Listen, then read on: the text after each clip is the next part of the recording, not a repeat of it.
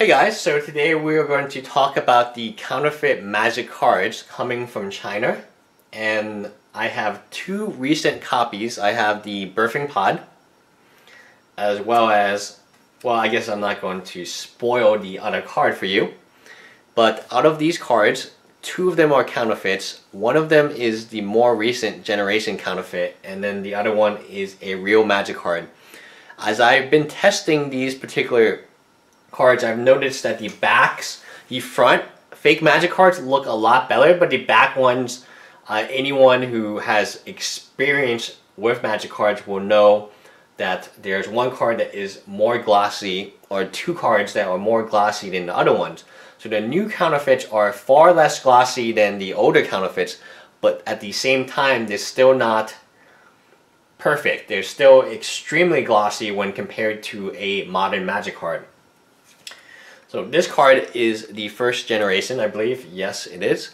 And you can kind of see, like, I'm going to do this over again, but you can kind of, like, you can feel that it's a lot different. That it feels like there's a lot of wax on it. This is a card.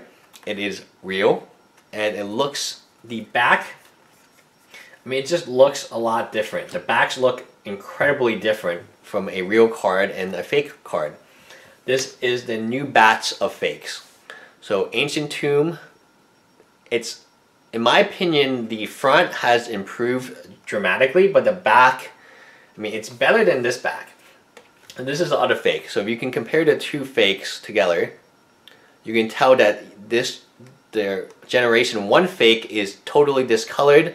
It's not even the right shade, and it is way more, I don't know if the camera will pick up on it, but it's way more glossy. Like, you can kind of see it, yeah. It's way more glossy, and this is a real card.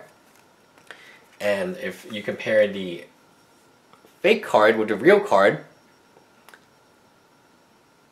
you can also see that it's a different tone. So the ink intensity levels are different. And that's another way to note the front of this card. And also, interestingly enough, these cards kind of smell. So when the first counterfeits came out, they had a very strong scent to them. Now this counterfeit has that same scent, but it's less apparent. Like, it's not as noticeable. But this is the most recent counterfeit that's currently on the market right now, and we're going to go over them in greater detail in a later video. Bye guys!